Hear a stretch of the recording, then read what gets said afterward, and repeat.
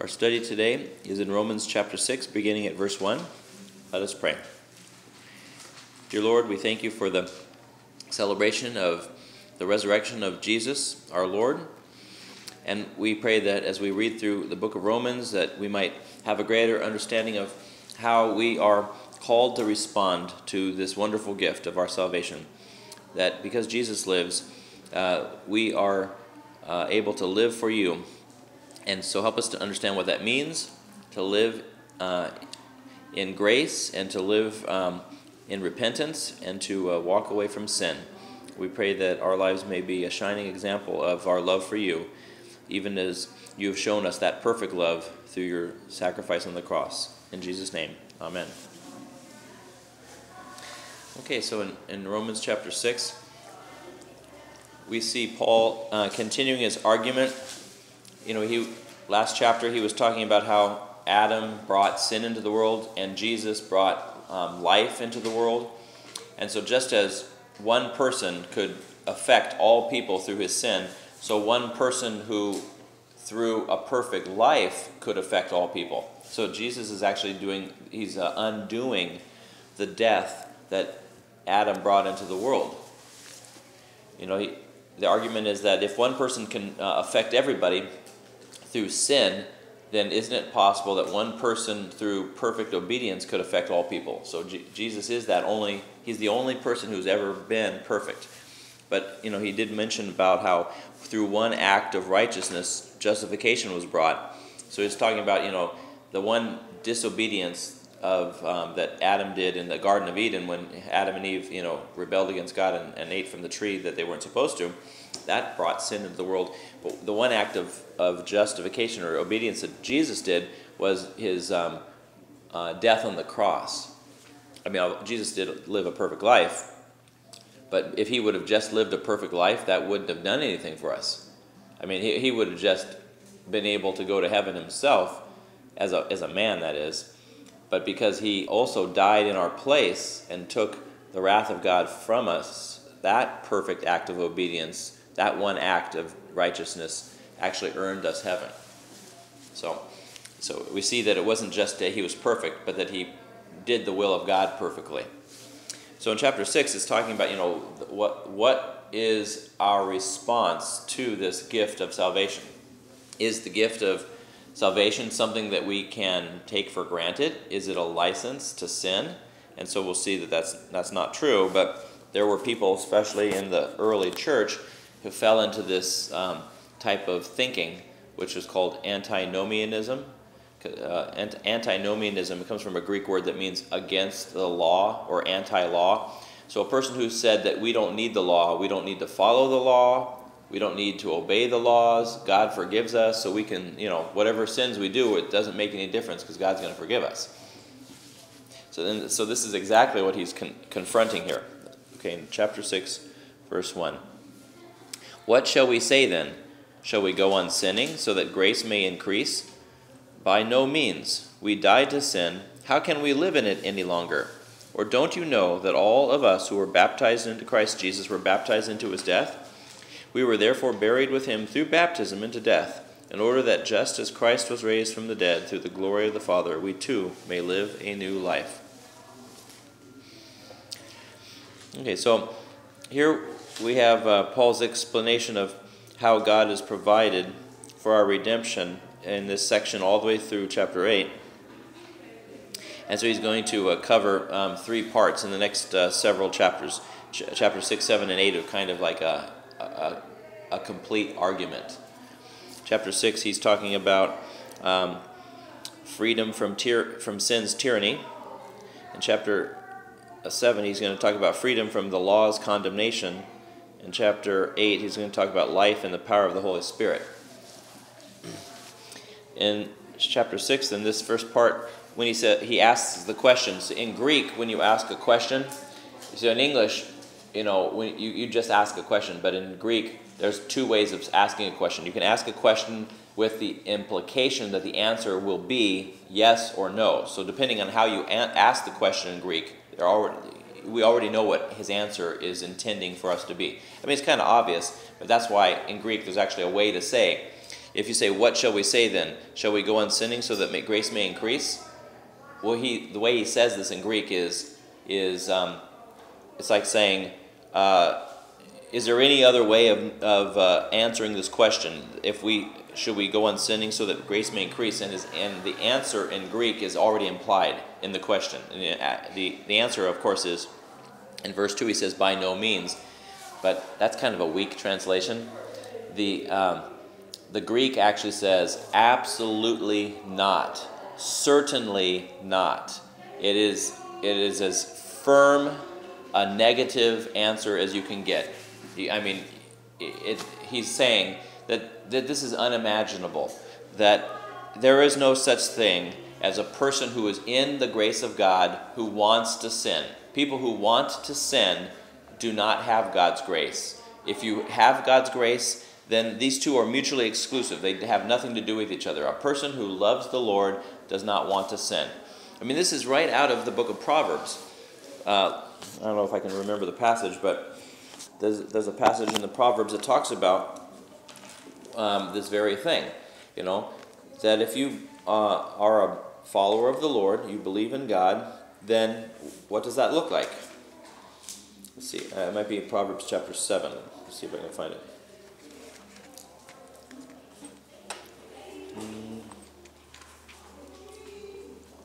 It's talking about the fear of the Lord. And let's see.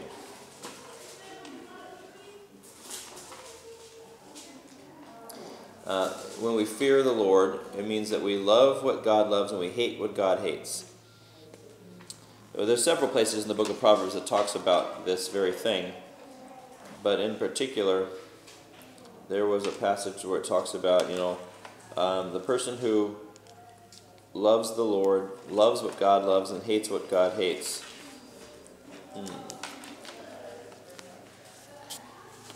Yeah, I don't know if I can find that passage, but it's in chapter 7 or 8.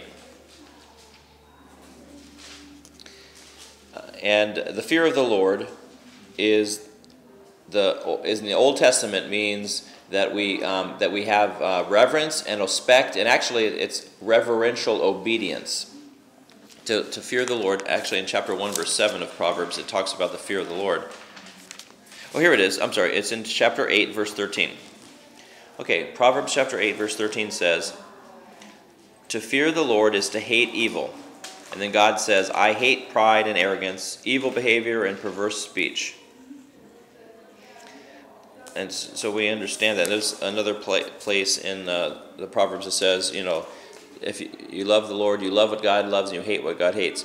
So, even though it sounds, maybe contradictory to say that God hates something, the word hate is just a word that talks about, rejecting something, right? So it doesn't necessarily mean that God hates like we think of the word hate, but it means that he certainly hates evil because he has nothing to do with it. He rejects it. And so if a person has the fear of the Lord, that means if they have this relationship with God through their forgiveness and through their adoption as a child of God, then a person would truly hate the same things God hates. So if sin is evil, the only way that you can be under God's grace is if you hate sin. And so that doesn't mean that we stop sinning. It just means that we don't want to sin. And we certainly would never agree with this idea that we can sin so that God's grace could abound. So back in Romans chapter 6. So verse 2, he said, chapter 6, 2, he says, by no means we died to sin. How can we live in it any longer? There's a kind of a... The Christian life is kind of, in a way, it's kind of a... I don't know, what I'm trying to think of the word here. It's a now, not yet life. We are certainly, right now, forgiven children of God, but we are not yet free of sin. That's why we keep sinning, but we are free from the penalty of sin. So God doesn't count our sins against us, and so that means that we're not condemned, but we haven't gone to heaven yet, so we haven't escaped the sinful world. So, we still live in a sinful body, we still have sinful thoughts, but that doesn't mean that those things control us. We can let them take us over, and then we can fall into the trap of letting them consume us. But God has already forgiven us, so then we're supposed to live like the children God has called us to be. It's like if you got adopted by Bill Gates, and then you have all these millions of dollars that are part of his inheritance to you. Why would you want to go down to Skid Row and live on the streets, right? You start living like the person you are, right? And as a Christian, we don't eat out of the gutters or live on the streets. We are children of God. We have God has given us a new inheritance, and so to live like that is to have this attitude like, I belong, I'm a child of the King, right? Why would you want to live like a poor person in the streets when you're a child of the King? Start living the way God sees you. And so he explains in verse 3, don't you know that all who were baptized into Christ Jesus were baptized into his death? So he's saying that baptism means that we have actually died. But it's not our spirit that has died, it's our old nature, our old Adam is what Paul calls it. So there's a part of us, there's sinful part of us that is dead.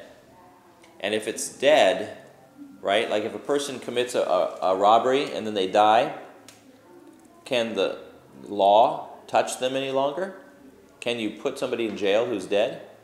No, it's too late. They're already gone. They're beyond the reach of the law. So that's what it means for us. God's condemnation for sin can't touch us because our sinful nature has died. It's beyond the touch of the law. We've already been absolved of all crimes because our sinful nature has already died with Christ in our baptism. But baptism does something else for us. It says in verse 4, therefore we were buried with him through baptism into death, in order that just as Christ was raised from the dead through the glory of the Father, we too may live a new life. So there is a new life that has been raised. So Jesus' death and resurrection is a picture of the Christian life. Our sinful nature dies in the tomb with Jesus, and our new spiritual self has been raised. So we actually have a resurrection. There's the first resurrection and the second resurrection. The Bible talks about two types of resurrections. The first one is our spiritual resurrection, where we were spiritually dead, but now we've been raised to become children of God in our spirit. And then we'll have a bodily resurrection on the last day when Jesus raises up all of our bodies. And then we'll have an incorruptible body.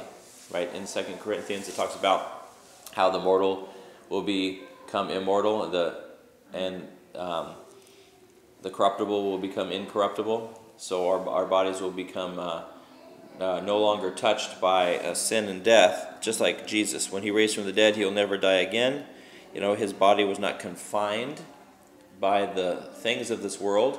Remember how he was in the disciples were in the locked room, and then he appeared there, right? He still had a body. They thought he was a ghost, but he had a piece of fish, and he touched him. They could see he was really a human being. So he had a new resurrected body, but that body was glorified, and it was no longer confined to the things of this world. He was in Jerusalem, and then he appeared to the disciples on Emmaus, on the road to Emmaus. He was all over the place, and he didn't walk to these places. He just was able to go to the different places because he was able to transfer to those places. Hi, Virginia. Good. Are you going to join us? No, because I'm waiting upon my son. Oh, okay. Well, good to see you. How are you? I'm doing good. Nice to see you. Yeah.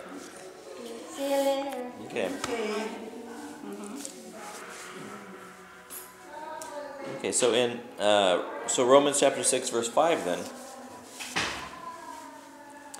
Paul continues the argument and talks about how, the baptism that we have, it changes us. So, we're not going to be like our old sinful nature. We're not going to want to sin. We still sin, but there's a difference between sinning and wanting to sin, right? God, Paul says, elsewhere in one of his letters, he says, who will save me from this body of death? The sin that I want to do or the good I want to do, I don't do, and the evil I don't want to do, that's what I keep on doing. And he says, who will save me from this body of death? So he's talking about, there's that sinful nature that keeps trying to drag us down, but God has already given us a new spiritual nature that wants to do the things of God. So there's that struggle within us, the old nature pulling us and the new nature pulling us toward heaven. And, it's like, it's like in a garden. If you're not weeding the garden, the weeds will take over, and then the good plants will die. And you got to, tend to those things. You need to allow them to grow. The Christian life takes work, and ultimately it's an eternal payoff, isn't it? Because if we ignore our spiritual garden, then the weeds will choke out the faith, and it'll die. But if we tend to it, it will grow, and we'll attain to eternal life. Not that we earned it, but that you certainly can do something to prevent it from, the evils of the world from killing your faith. Martin Luther once said that you can't stop the birds from flying overhead, but you can keep them from nesting in your hair. So, there'll be all kinds of sinful things in the world. You can't stop those things from happening, but you can certainly stop them from, taking, setting up shop in your life. You don't need to go ahead and give into the world just because everybody else is doing it. Okay, so chapter 6, verse 5 says, If we have been united with him like this in his death, we will certainly also be united with him in his resurrection. For we know that our old self was crucified with him, so that the body of sin might be done away with, that we should no longer be slaves to sin, because anyone who has died has been freed from sin. So again, it's that argument that if you've died, then if a person had you as a slave, once a person dies, there's no more slavery. It's over. You're gone. But because we've been raised to a new life, we don't belong to the sinful world, and sin can't claim us any longer. It tries. The devil's lies are that you don't deserve God's grace, you're never good enough, and then those lies have a seed of truth in them. We aren't good enough for God's grace, but that's why it's grace, because it's undeserved, right? So this idea that we're united with Jesus in his resurrection is a powerful gift, and it's the gospel message that Paul was preaching to everybody. He was trying to tell this to the Jews and the Gentiles. For the Jewish people, the idea that they were slaves to sin was kind of a shock. What? We've never been slaves to anybody. That's what the Pharisees tried to say to Jesus in John's gospel. They said, well, we're children of Abraham. And he says, no, you're children of the devil, because you continue to believe his lies, which were things like, that Jesus had a demon in him, or he was demonic. That's what they were saying.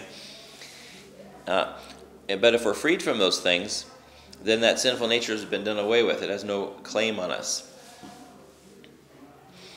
Okay, in verse 8, Now if we died with Christ, we believe that we will also live with him. For we know that since Christ was raised from the dead, he cannot die again. Death no longer has mastery over him. The death he died to sin once for all, but the life he lives to God. So Jesus' resurrection wasn't like Lazarus' resurrection. Lazarus was raised in a corruptible body that died again, right? He didn't live forever. But Jesus is raised as the first fruits of those who will be raised after him. So Jesus will never die again. Anyone who's raised in Jesus Christ afterwards at the last day will never die again either. And he is trying to explain that death has no mastery. Once he died once for all, and then this new life is not a selfish thing. It's not like God raises us from the dead so that we can just do our own thing and ignore God. No, we have an eternal purpose of belonging to God. So we live to the Lord. So Jesus lived the Father's will perfectly, and when he was raised, he continues to do the Father's will perfectly, and that is like a good shepherd to bring all his sheep home. And Jesus knows who those sheep are. right? Jesus says, "My sheep know me. I call them by name." You know, that's like the predestination passages that talk about how God has chosen us. And so, you know, the difference is that's not like God chooses some people to go to hell. He does choose, as the good shepherd, all those who will listen to him. And he knows who they are. He calls them, they listen to him, they come to him. And those are his sheep. Those are the ones who have been predestined for salvation. Those who reject God's calling and reject the good shepherd have chosen to ignore Jesus or to not follow him. So God already knows who those people are as well, but it doesn't mean that he sends them away. They've only ignored his call. So we also live to the Lord. You know, there's a passage in Paul's letters that says, if we die, we die to the Lord. If we live to the Lord. So whether we live or die, we belong to the Lord. And that's true for God's people. A person who doesn't believe in God, you know, they're going to die and they're going to be separated from God. They're not going to live for the Lord in this life or in heaven, or, you know, because they rejected that. Okay, in verse 11 he says, "In the same way, count yourselves dead to sin, but alive to God in Christ Jesus. Therefore, do not let sin reign in your mortal body, so that you obey its evil desires." So he's not saying that by being raised to new life that there's no more sin in our lives. Again, it's that struggle between the new self that God has resurrected in us and our old sinful self that's tugging, trying to pull us away. There's a battle. Remember, Paul talks about the battle that's within us. And so notice that he says, "Do not let sin reign." That makes it sound like there is, there is this battle within us, and whoever is winning the battle has more control, because to reign is what a king does when he's controlling, and a king only reigns over his subjects that either are subject to him or that he has power over. So whatever part of your body is being reigned by either sin or by God, then you'll see who's winning in the battle in your heart, right?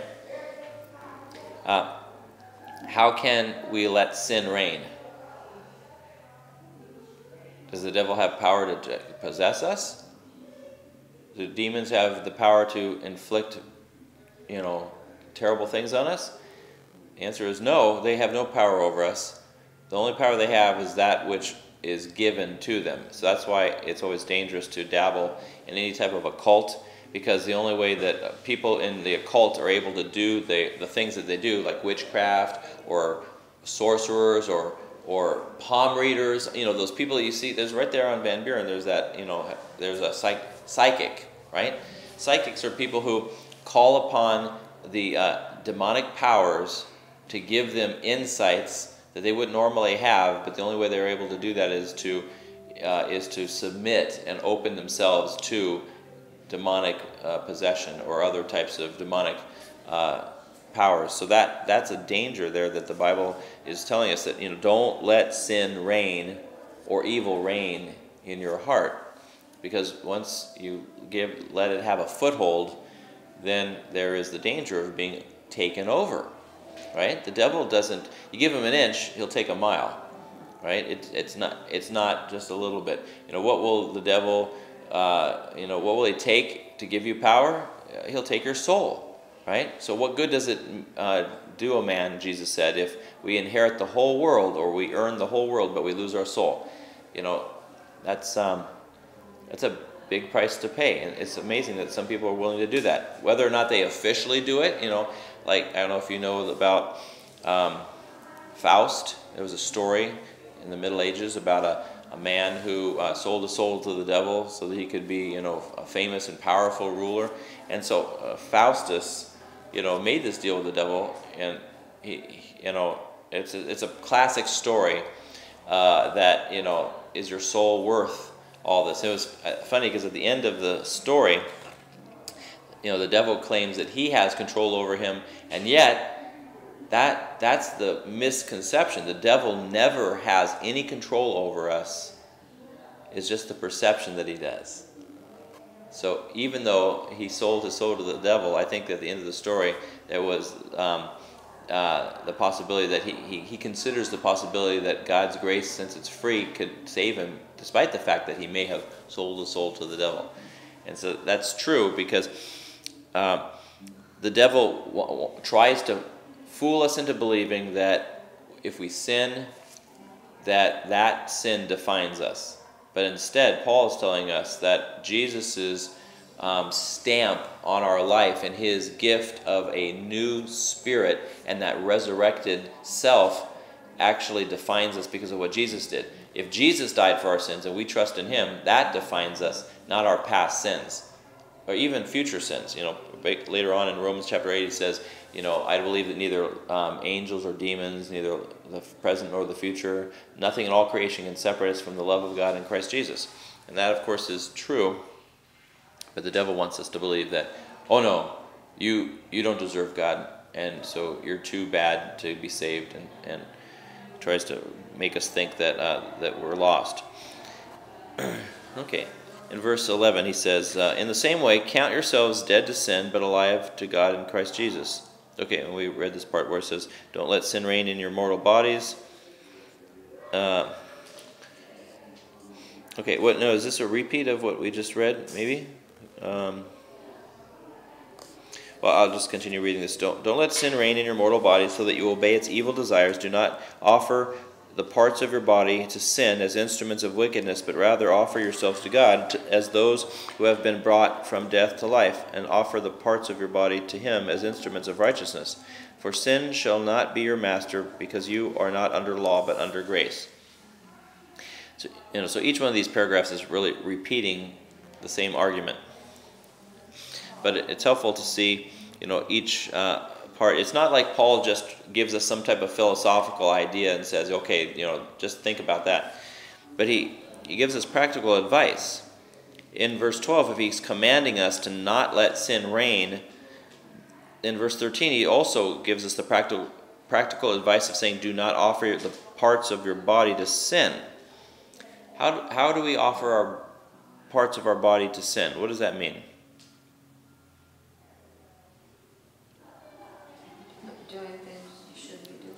Okay, well, remember in 1 Corinthians chapter 12, it talks about how we all have different parts. Every person is like a part of the body. The hand can't say to the eye, I don't need you. And so we all have different things. So offering the parts of our body to sin, don't allow your eyes to look at something that you shouldn't. Don't let your hands, do something they shouldn't. Whether it has to do with, taking part in, like Judas, where he accepted the money for the betrayal of Jesus. His hands were sinning. And Jesus says, if your hand causes you to sin, cut it off, right? And he was using hyperbole to describe that it's better to get into heaven without a hand than it is to have all the parts of your body and go to hell, right? It's that same thing about, what good is it if you gain the whole world but lose your soul? That idea. So not offering the parts of our body to sin or as instruments of wickedness is what we should be doing during our lives, is looking at the things, it's not just the parts of our body, but it has to do with every aspect of our lives. Are there parts of our lives that are in service to something other than God? Is our money in service to the Lord, or is it in service to something else? How about our time? How about our talents? All the things that are part of our life can be used for good or bad, and he's saying don't let them be used for evil, but offer them to the Lord, because when we offer them to the Lord, he certainly will use them for his glory and also as a blessing to us. It's far more blessing in using the things in our lives and in our body for God.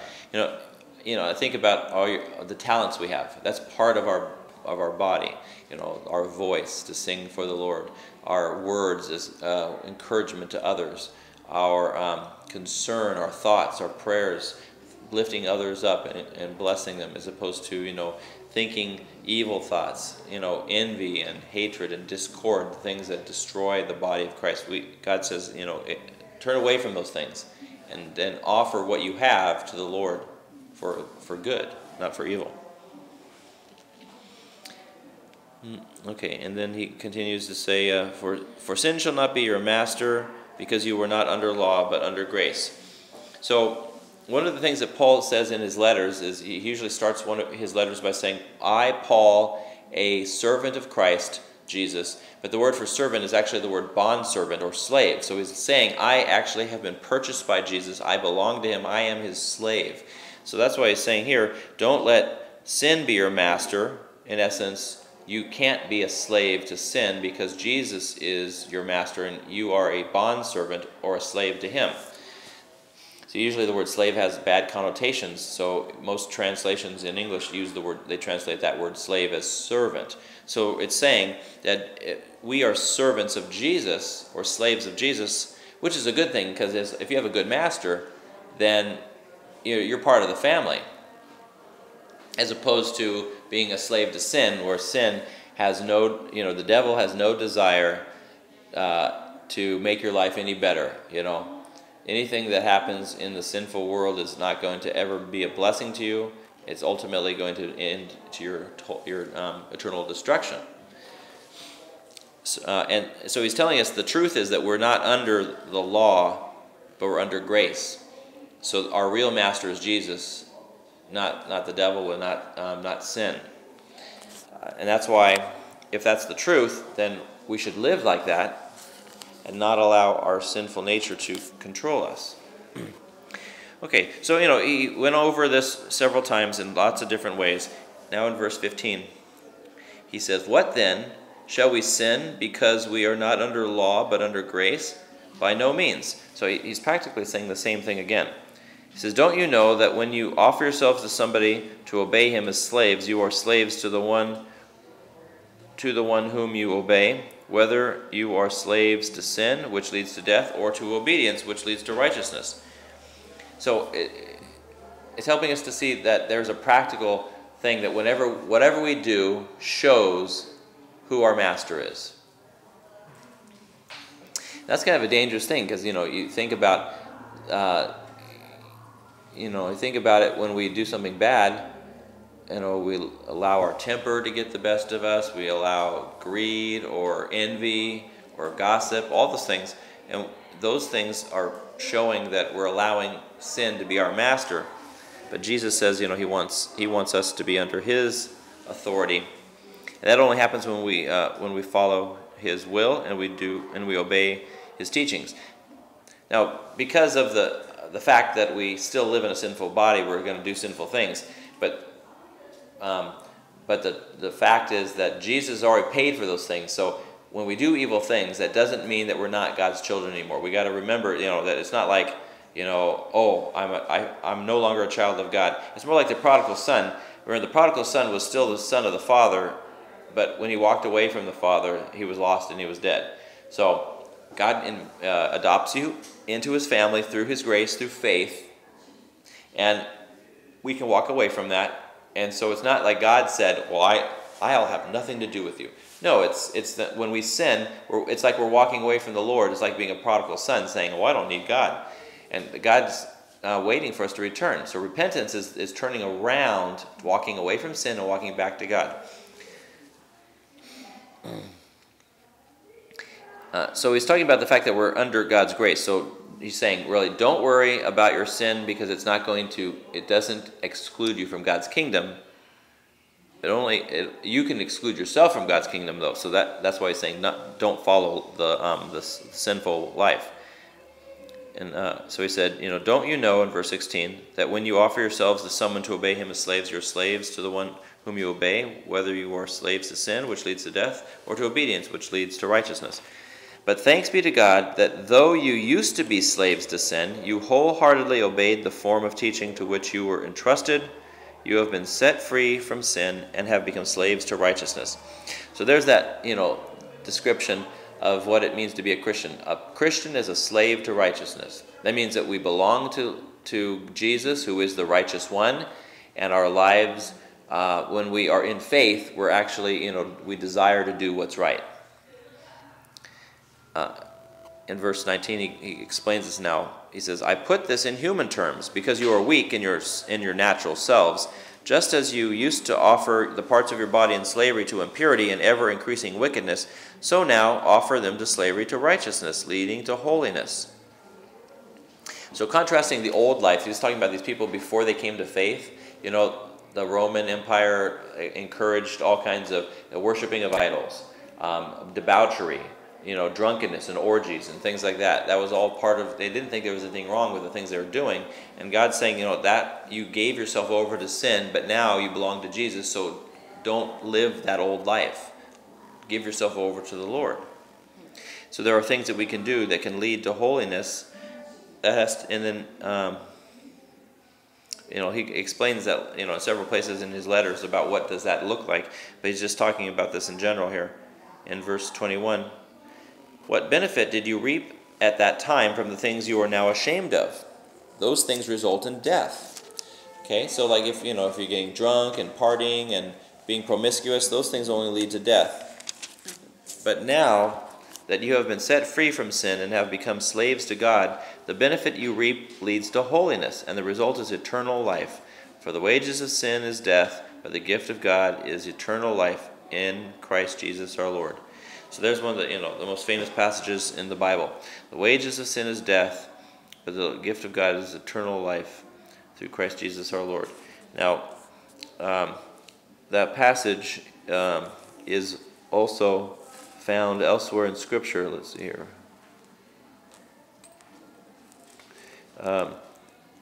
Genesis 2, verse 17. Let's look at Genesis 2:17. And so I think it's talking about the wages after Adam and Eve fell into sin. Well, actually, that's before that section. Genesis 2:17.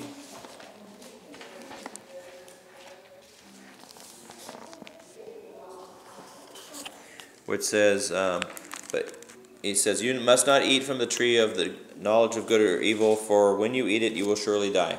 So that was the first law and the first commandment, and they brought death upon themselves when they disobeyed that. Let's see. And then the other one I want to look at is Proverbs chapter 10, verse 16. Proverbs 10:16.